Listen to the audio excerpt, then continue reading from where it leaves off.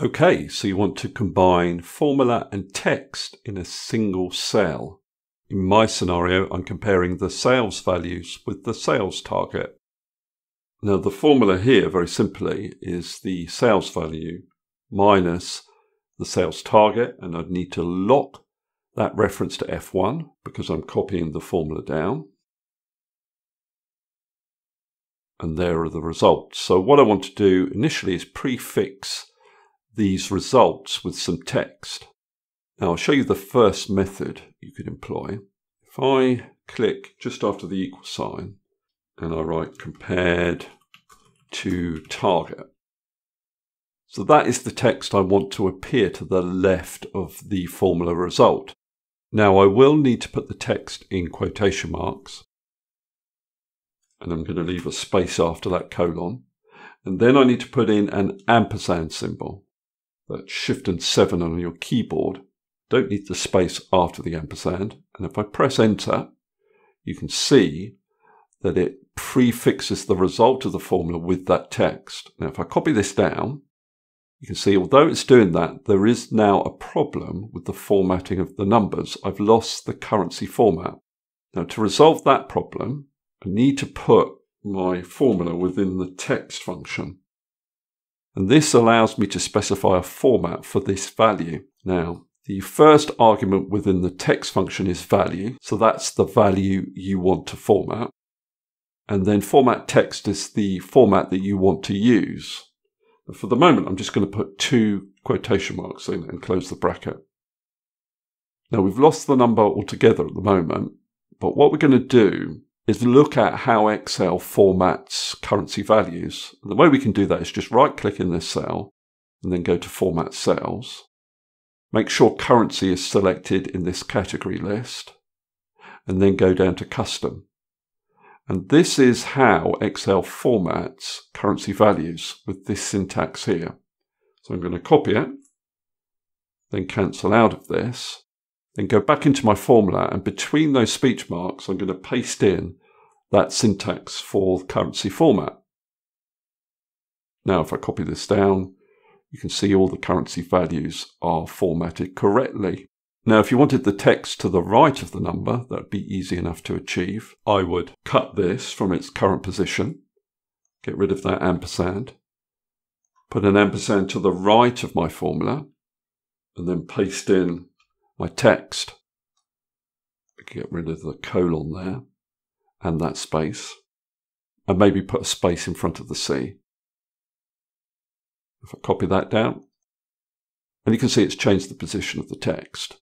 Now, if you don't like using this ampersand symbol, which is the character that combines the text or concatenates the text, then you can use a function to do the same thing. Now, the function you want to use is concat or concatenate. Now, concatenate is an old function, so if you have concat, use that. But it doesn't matter which function you use, the process is exactly the same. So I'm going to go for concat. And in the text1 argument, I'm going to paste my text. Then I put a comma in, and then I perform my calculation. So B2 minus F1 locked. Now, if I close the bracket, you can see it's joined the text and the number together in one cell. But then I also need to format the number as currency. So I'm using the text function for that. Put 2 quotation marks in. Now I need another close bracket at the end of this. This bracket here closes the bracket for text. This bracket here closes the bracket for concat. So now I need to copy that currency format. I right click on the cell, I go to Format Cells, make sure currency is selected here, then go to Custom, select this syntax for the currency format and copy it. Go back into my formula and paste that format between these 2 speech marks.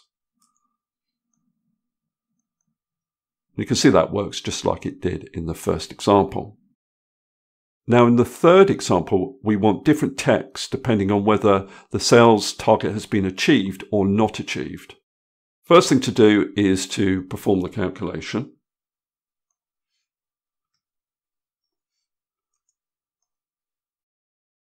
Then we're going to open up the Format Cells dialog box. So with the cells selected, right-click, Format Cells. Make sure currency is selected in this category list, but where it says negative numbers, select this last option here, which shows the number in red. Then go to Custom.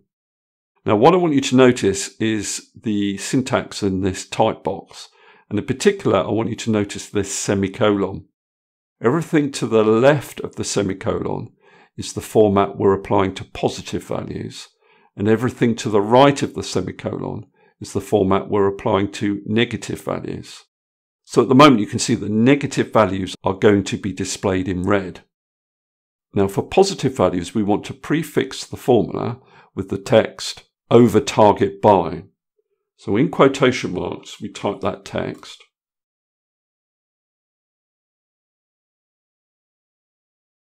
Now for negative values, we want to prefix the formula with the text under target by. So I'm typing this to the right of that semicolon.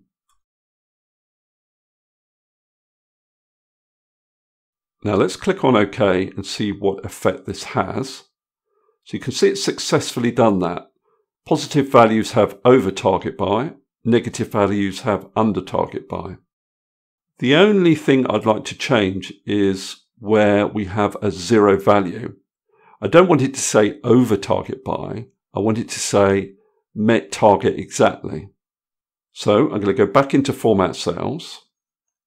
Now to specify format for 0 values, you need to put a semicolon to the right of the existing syntax that we're using. And then we'll add the text met target exactly. Now we don't need any numbers to be displayed for 0 values, we just want the text to be displayed. So we're ready to click on OK, and you can see that change has been made. Now I'm going to go back to the first example we looked at, and I'm going to try to perform a calculation on these numbers. Maybe I just want to sum them up.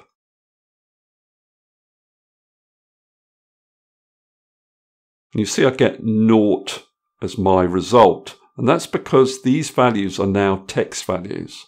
It'd be the same if I tried to do the sum in the second example.